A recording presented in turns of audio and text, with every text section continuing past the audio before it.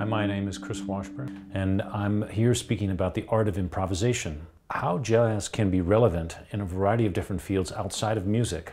The center of jazz is improvisation. Every time we play, something new has to come about.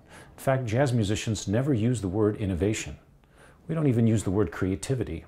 And that's really indicative of something, in the sense that it's about discovery, it's about discovering something new every time we play. When you go see a jazz group perform, everybody gets a solo. Everybody can be a leader, and there's a fluid leadership that happens.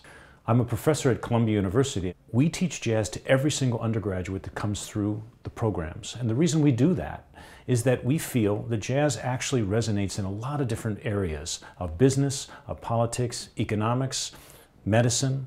And what we want to teach our students is how jazz musicians actually structure their improvisations, how they create and innovate so often and so frequently, and how that might resonate in different boardrooms across the country and in different organizational structures. So the idea is using jazz as a model for alternative organizational structures, flattened structures, where everyone is given a voice, everyone contributes, and as such, they are able to have their voices represented. Let's face it, everybody improvises. If you didn't improvise, you'd be dead. We're adaptable creatures.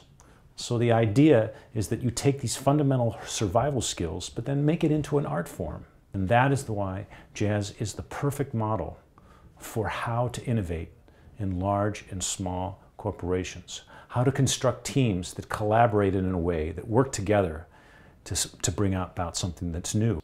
If you take those concepts into the boardroom, and instead of meeting at a rectangular table, you meet at a round table, that's the spirit of jazz, where everyone around that table is given equal voice and equal input.